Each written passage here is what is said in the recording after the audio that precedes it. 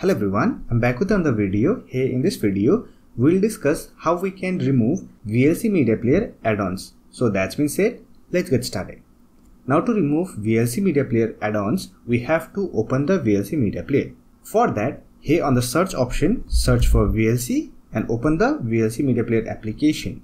After that, simply click on Tools tab and here simply select Plugins and Extension option. Here we'll find Add-ons Manager.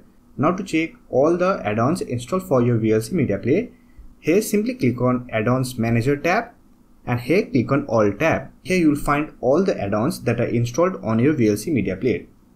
If you have any add-ons that are not currently in use, you can simply uninstall it and remove it from your VLC Media Player. For that, simply select the add-ons that you want to remove and here click on Uninstall button and wait for the uninstall process to complete. Once installed, it will get removed from your VLC Media Player interface. So that's it. This is how you can remove add-ons from VLC Media Player. I hope this video was helpful to you. If you found this video helpful, don't forget to hit that like button and subscribe the channel for more videos like this. Bye for now. See you next video.